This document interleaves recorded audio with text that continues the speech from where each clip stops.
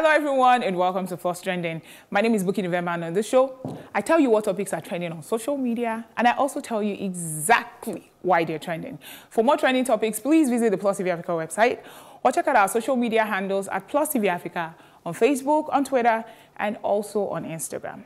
So people, I woke up this morning and guess what was trending? Camel toe challenge. Yeah.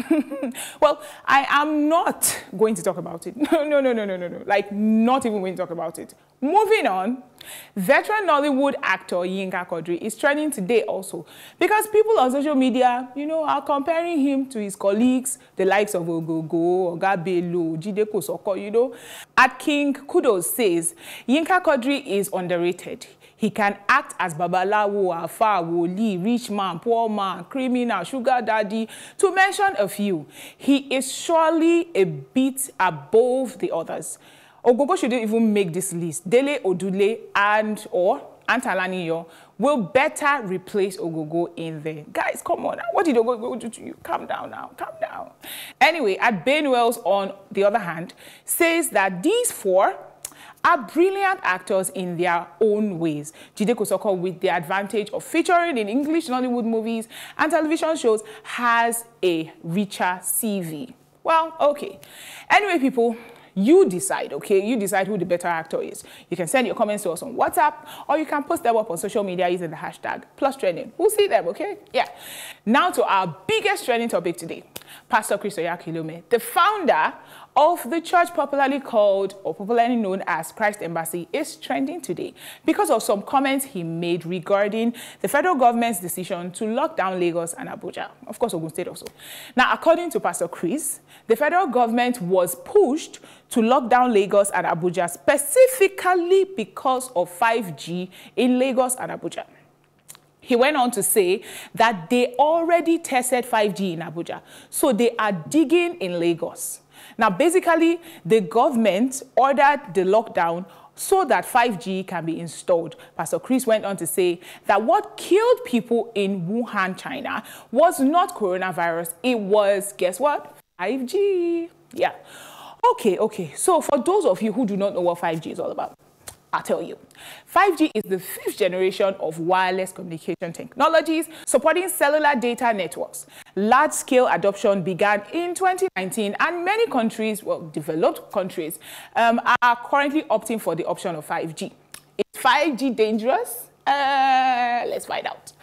Anyway, so some people, call them experts if you will, have claimed that 5G networks generate radio frequency radiation that can damage DNA and lead to cancer.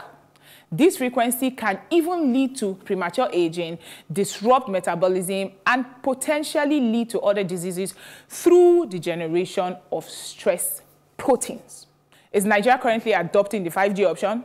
TechPoint reports that there is currently no 5G network or technology in Nigeria. And according to the Nigerian Communications Commission, no 5G spectrum has been licensed to telcos as of today. However, people, last year, the media reported that the NCC gave permission for MTN to test the possibilities of 5G network in major cities across Nigeria. That's Lagos, Abuja, and Calabar. The trial lasted for 3 months and has since been concluded. The NCC has also come out to say that there is no link between 5G technology and the coronavirus or the COVID-19 pandemic. Enough about the facts, right? Let's see what people are saying on social media about Pastor Oyakilome's comment.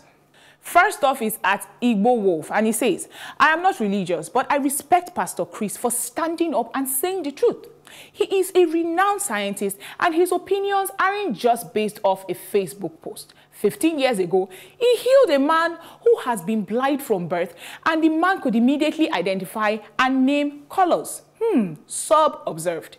Next up is Manifest Majesty, and he says, Pastor Chris can see how the state is dismissive about the livelihood and sustenance of religion by the lockdown.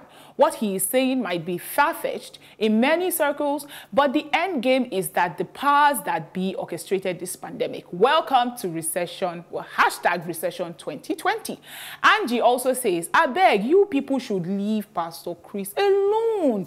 He isn't your problem. problem right now. Truth is that theories like this even existed before now. Everyone has the right to understand things the way they see fit. If you don't like it, state yours, let's rest. Get busy, please. Well, finally, Daniel_Walter says, anytime the human race is on the brink of progressing technologically, these antichrist stories spring up. Years back, they said internet promotes pornography.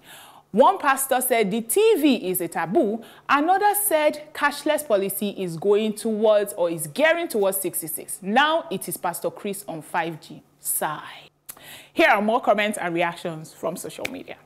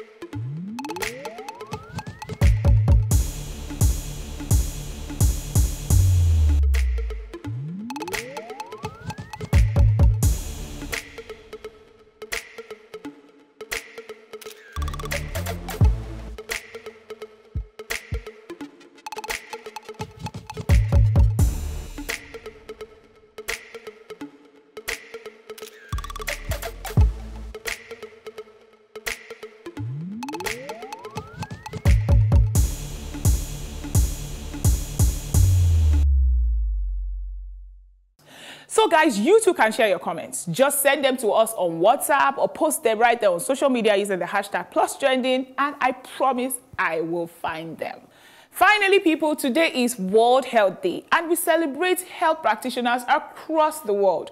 Thank you for your sacrifice time and time again. Look, we do not take them for granted. Coronavirus has been constant on the trend map since he began his world tour in January. Remember, people, wash your hands, stay safe, stay at home. Thanks for joining me on this episode of Plus Trending. Please tune in to Plus TV Africa on DSTV channel 408 or visit our social media pages and subscribe, of course, to our YouTube channel at Plus TV Africa for more trending topics. My name is Buki November, reminding you to make every day count.